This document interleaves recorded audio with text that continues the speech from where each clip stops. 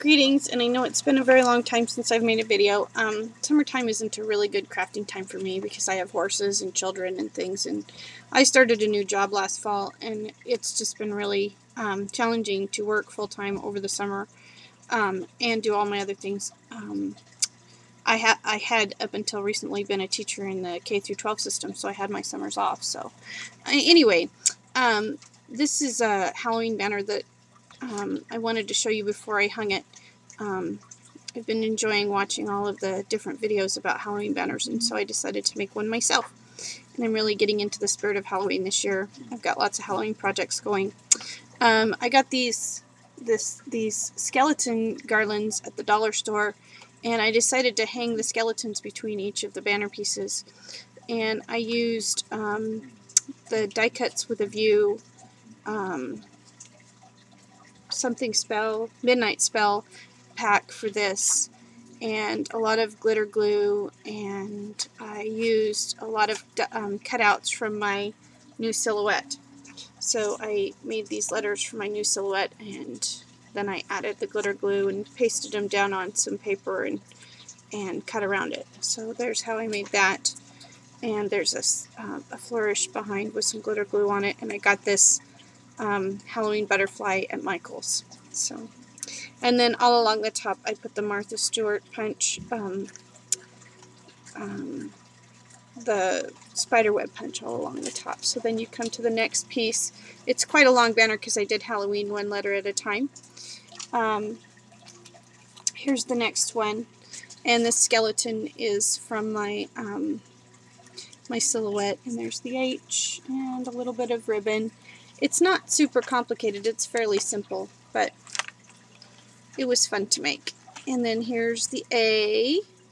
Those are just some E-line flowers, and these little flowers I made with the little, with this punch and some glitter paper that matches the stack.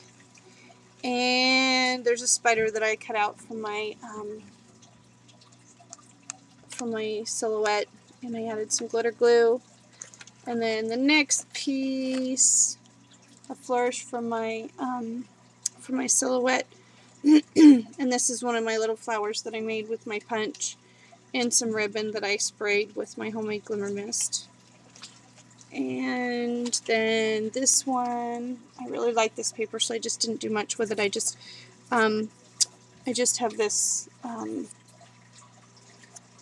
this little ghost that I cut out from my silhouette, and you can't see it very well on the screen, but there you go. I put some homemade glimmer mist on it, so he's kind of sparkly. And then here's my O piece, and this is just some kind of paper lace that I cut out from the silhouette. And then down here, it's a little paper tag thing, like a charm that the silhouette had, and I put glitter glue on it and attached it with a little bow. And oh, his leg's getting caught. There we go. Just the W, the paper again, very, very glamorous paper. So I just put a little haunted house die cut from the silhouette on there. And I've been crocheting flowers a lot this summer because that's something I can do while I'm sitting with my kids or something late in the evening. So this is just one of my crocheted flowers and one of my little homemade roses on there. And then the E. This fence was from the silhouette, and I sprayed it with the glimmer mist. And then there's this little cat from the silhouette with two little orange eyes that I used. And finally the N.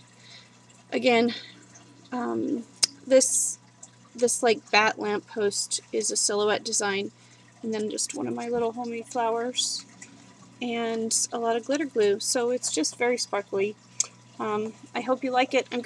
I'll hang it, and I'll try to take pictures of it once it's hung and see if I can figure out how to edit them and add them. So there you go.